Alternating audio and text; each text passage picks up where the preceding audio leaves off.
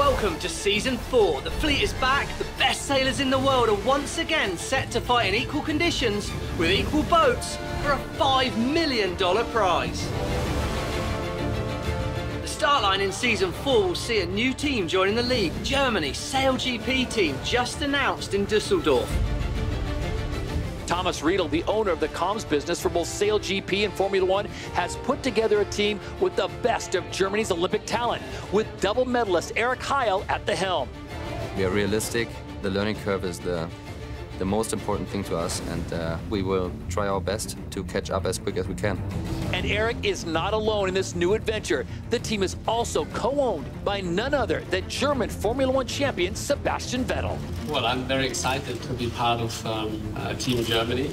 There's quite a few parallels between Formula One and sailing, but really it's the group, the people behind, and yeah, the journey, the whole adventure, to become part of it from the very beginning. This is Thomas Riedel's new formula. He is bringing all the experience of a four-time Formula One world champion to his SailGP team.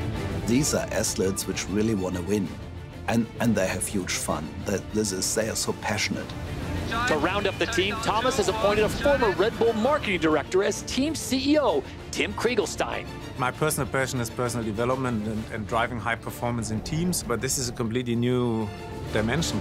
The Germans will not only have 9 other super teams to compete against. Tom Slingsby and Peter Burling are ready. They are without doubt the hottest racers in the world right now. Tom, the 3-time champion. Peter, the man that got a metre away from stealing the Australians' crown in last season's grand final. The fight is on.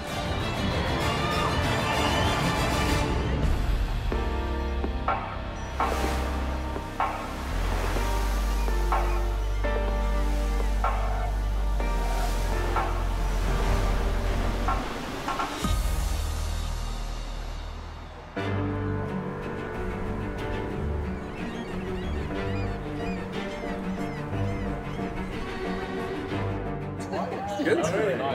Perfect. Thank you very much. Welcome in the league. Yeah, thank you. Some hats. You know the French beret. Present. perfect. Very nice. Thank you. You have to wear this. It's not for you, Kai.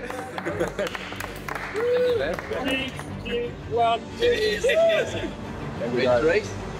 No. We got involved here first on the television production side and for the communications technology and radios and all of that. And I fell in love with SailGP and felt like, oh, wow, I really want to help develop this. And that was the moment when Russell asked me, well, Thomas, can you help me on getting a German team? Yeah, I can't wait to see you on the start line. Are you ready? Let's see. Sorry, I don't think we met. I'm Barbara. Erik. And I haven't met any of you guys, I think, properly, but... Nice to see you, Diana. Welcome. We decided 6 weeks ago to be here on the start line in Chicago. So for us, it's all about making the impossible possible until we hopefully become competitive. Hey, guys. Are you there? How are you? Good. You? Sorry? Hi, nice to meet you. Hi. Cecile. Erik. You well? Yes. We got you a sponsor. You're welcome.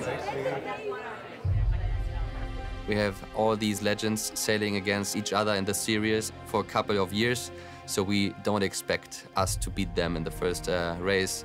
Yeah, but we will take our chances. Hey, mate. Hey, how are you? I don't think we've ever met. No, Erik. Hey. Nice to meet you. You know, as Olympic sailors, you're aiming for this, but you don't know that you're going to land here.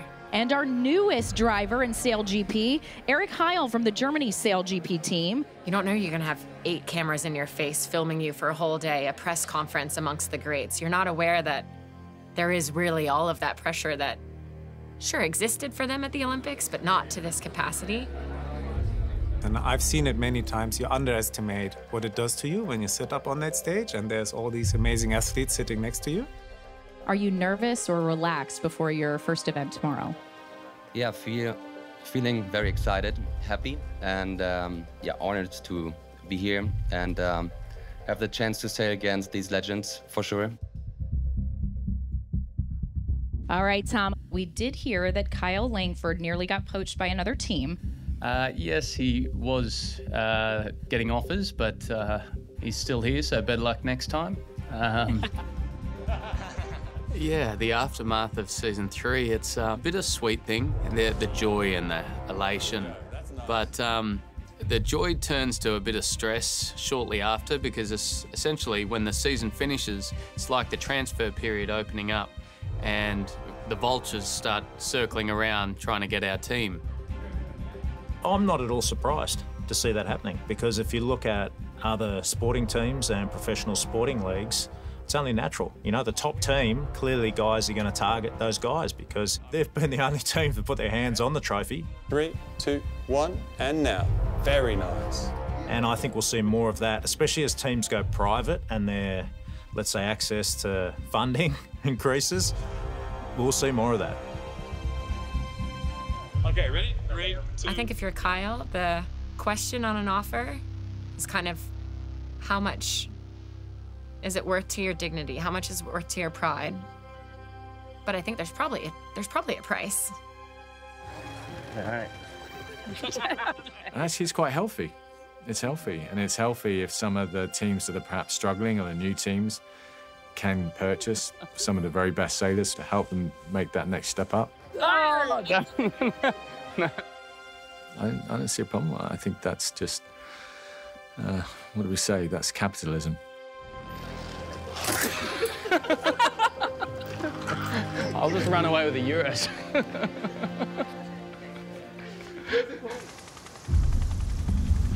First day of testing here in Chicago, very light breeze. The boats are going to be on the edge of foiling.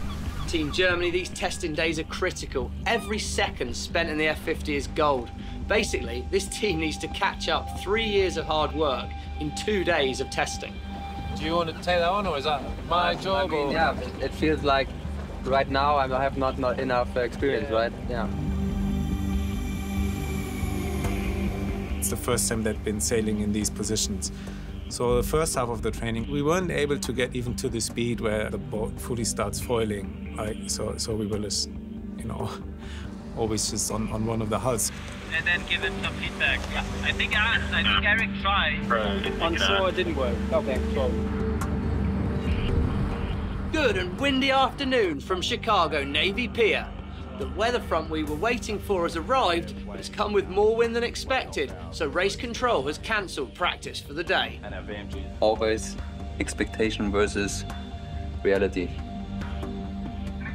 I really feel for the Germans. I think Erik Heil, double bronze medalist, the strategist Kayana, double gold medalist, but it's a brand new boat. They're a brand new team. There's only so many days of practicing on your own before you actually go racing with 10 boats.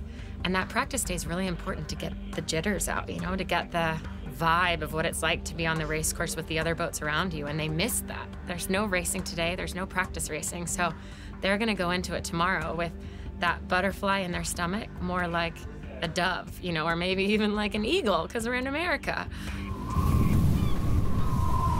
Well, that's it for the day. We have heard that the wind is reaching 30 knots. Those are serious conditions for Lake Michigan. Yeah, and from what I've heard, that's not the only storm brewing in Chicago, Illinois right now. Canada's SailGP team, they've been going through a fair share of bumpy weather themselves. Well, the former team owner's not financially supporting the team any longer, and the whole crew, including their driver Phil Robertson, don't know if they'll be able to finish the season. There's been challenges with the Canadian team for some time, and yeah, it's causing a lot of uncertainty for the team. Their livelihoods are at stake, and so SailGP has taken back the ownership of that team for a short period of time. So we're currently going through a bidding process. We've got some interested new owners. And the way I see it, our backs are against the wall, and when our backs are against the wall, we can do is start swinging, right? So we go out swinging. So let's go and enjoy it. Let's remember those fundamentals of having fun. Mandatory. Mandatory. Yeah. And enjoying the opportunity to be here and race and sail these sweet boats. So that's got to be number one.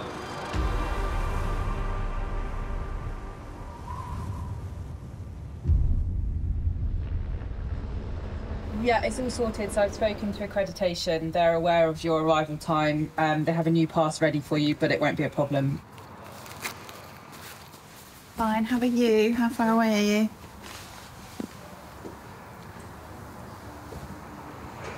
Okay.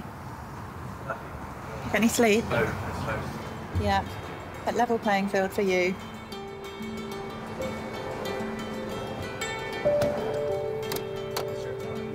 You feel for Ben. He had a funeral of a close friend that he needed to attend. It was really important. You know, Mel was a very, very dear friend, so I wanted to be there, try and, with George and my wife, try and support his family. All right. You're good, thank you. Thank you.